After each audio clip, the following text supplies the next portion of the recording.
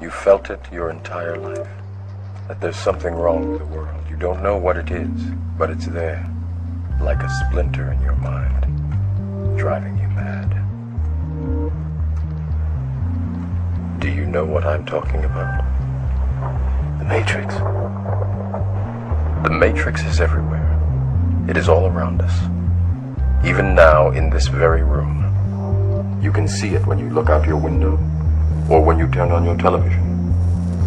You can feel it when you go to work, when you go to church, when you pay your taxes.